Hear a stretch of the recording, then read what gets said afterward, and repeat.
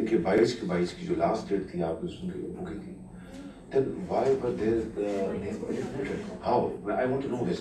Simple. We sent the list back to the university telling them that their information, पूरी list इनकी 22 की सारे जो 4 आए इनको दोबारा वेरीफाई करें और हमें एक्चुअल लिस्ट भेजें।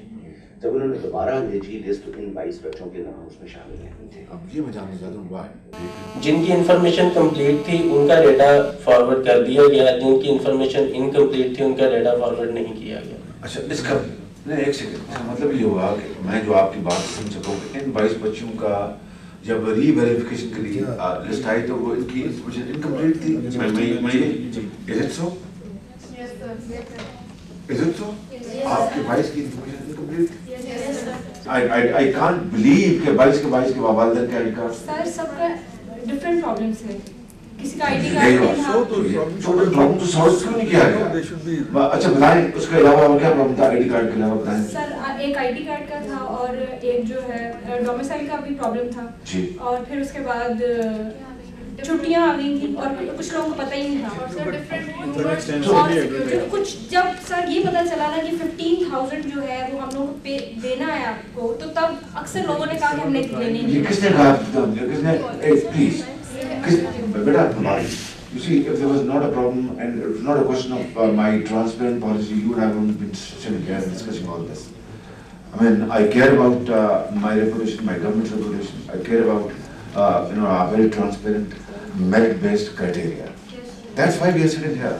अगर ये बात है कि इनकी information incomplete थी, तो गलती डिपार्टमेंट तो ना हुई, वो तो गलती तो आपकी हुई। यूनिवर्सिटी भी नहीं ऐसे प्रोएक्टिव अप्रोच होना चाहिए। No, the point is that why did 31 दिसंबर को जब इन्होंने नाम भेज दिए और हर लिस्टें भिजवा दी, तो उसमें अगर let's say ID card number या एनएचए नंबर नहीं था, तो ये इनसे नंबर लेते इनसे कि भाई आप you are eligible, you have qualified, आपने एनएचए नंबर दें और हम भिजवाएं आपको। क्यों नहीं किया?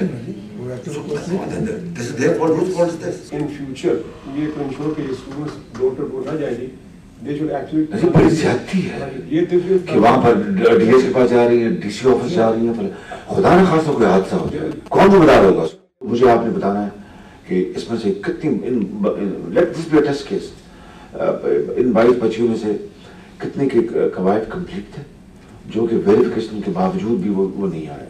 नंबर 2, ये जिस तरह ये कहा गया यहाँ पे कि no student, male or female, has any business to run around government offices.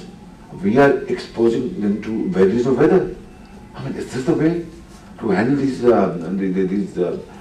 outstanding students? उनका वक्त हम ज़ाया कर रहे हैं और भी जो दूसरे allied problems हैं। आपको तो उसका एक कंसोलिडेटेड कॉम्प्रिहेंसिव मैकेनिज्म का होना चाहिए था बिल्कुल। और स्कूल के अब जो यूनिवर्सिटी की जो मैनेजमेंट है, it should have been there responsibility to have taken up the matter with concerned departments and not the students.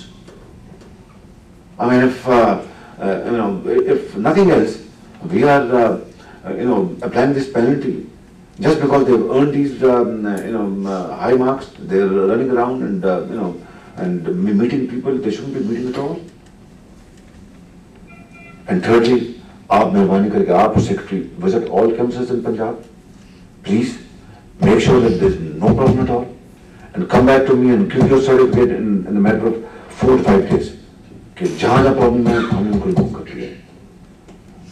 Go by train, go by air, I don't know. Get this thing done, please. All right, okay, all the best. Thank you, sir.